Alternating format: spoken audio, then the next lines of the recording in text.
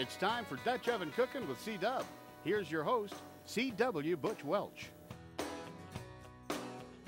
Okay, we've got our rack of lamb going during the break, and what we're going to do now, we're going to make a real simple pecan pie. And all we're going to do for that is I've got a half a stick of butter in here, and then some maple syrup, about a cup. We're just going to put that in. We've got our burner on, and we want to turn that down, and we're going to just cook that for a minute.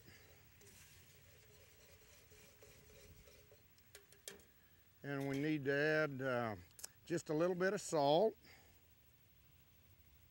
probably 1/8 of a teaspoon, half a cup of sugar,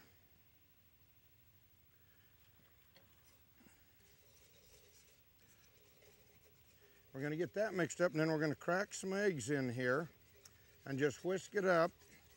We've got about low to medium heat on our skillet here, and we've got an unbaked pie shell over here, and we're going to pop that in. And down next to our rack of lamb is we've got a Dutch oven preheating, and we're going to bake this pecan pie. Oops, get the shell out of there. We'll bake this pecan pie just like we would in the oven at home.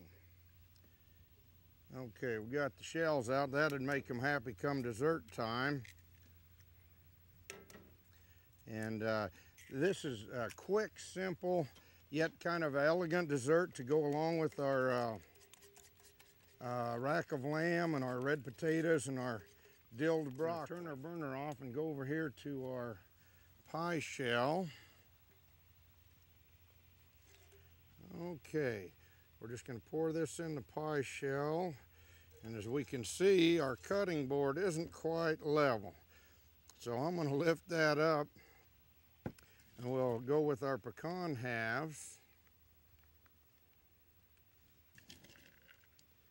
And this is going to make our pecan pie.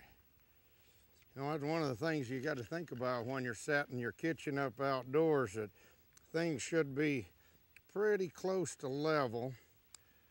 I think if I get it up on that corner. And inside our Dutch oven, we're going to put just a regular old pie rack. So let's get over here and get our lid off.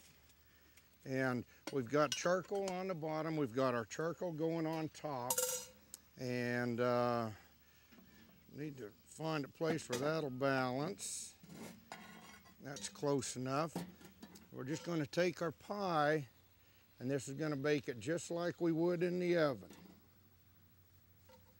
Oh, we spilled just a little bit, but that's another thing about them old cast iron Dutch ovens. They're going to clean up real good. And there's our pie ready to go.